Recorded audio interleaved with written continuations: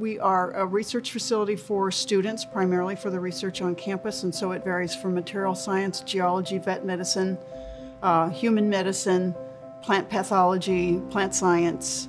We look at just a whole array of things. My name is Teresa Sawyer. I work at Oregon State University in the Electron Microscope facility. I've been here for 13 years doing electron microscopy, and it's the best job in the world. My job is instrument manager, and so that means I am responsible for making sure that they all function properly so people can use them and get their data. I also take care of a lot of the support equipment. Most of the students that have come in here to learn how to use the tools have never been on a scanning electron microscope or a TEM. And so they're always really blown away about what you can actually see on the tool and the magnification that you can get. And the ones that are probably most amazed by it are the students that come in on a class tour. It just amazes them what they can see. We have 4 Thermo Fisher instruments in our facility, and they have all been under service contract for most of their lives. The first one that the students get trained on is this Quanta 600. That tool also has a cathodoluminescence detector, and currently that's the only tool only SEM that has the elemental analysis on it. Since I am a biological scientist, I like to use that tool because I can get in and look at insects or parasites or do class demonstrations in that tool, and I can get an image very, very quickly for them to see.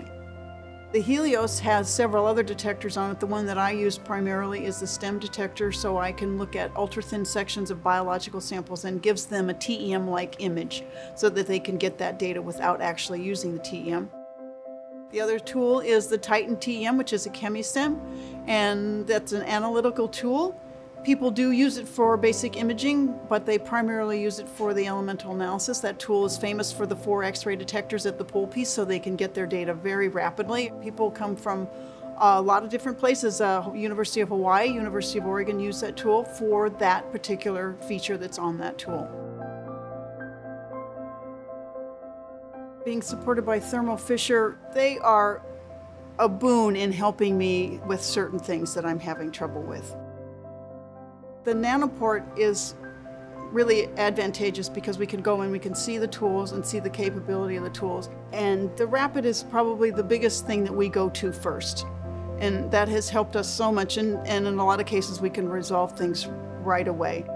They also have this remote access so that they can log in and actually take control of the microscope and come up with diagnostic tools to figure out what is wrong. And if they can't help us, then we get a service call initiated. We do choose a service contract where we have 48-hour response time from the service engineers. And so that allows us to get somebody in here quickly if the system is down so that the students can continue on with their research without a delay. Mechanically knob. Right. And that's the source knobs. My primary service engineer on these SEMs has been very good to me. He will talk to me on the phone to help me get through things. And then when he is here, he communicates with me throughout the whole process about what he's doing and how things are going. When we have a tool that's down and people can't use it, it's frustrating for everyone.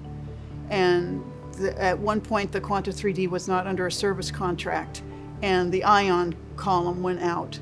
And it was out for a long time until somebody was able to actually come and determine that that was the problem. And then we had to purchase the thing. We had to outright purchase it, and then somebody had to come and install it. And so we were down for weeks because of that. And because we didn't have the service contract on there, possibly it took a little bit longer. And it was also, if we would have had the service contract, the ion column would have been included in the service. So we kind of lost out on that.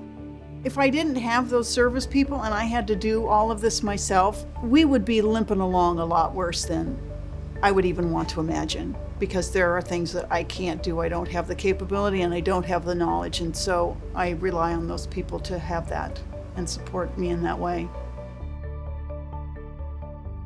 The thing that motivates me about coming to work every day is the potential of seeing something I've never seen before. because almost every day I see something or I meet a student that comes in that's doing something that I've never heard about, and I get to learn. And so every day is a learning event for me in this lab.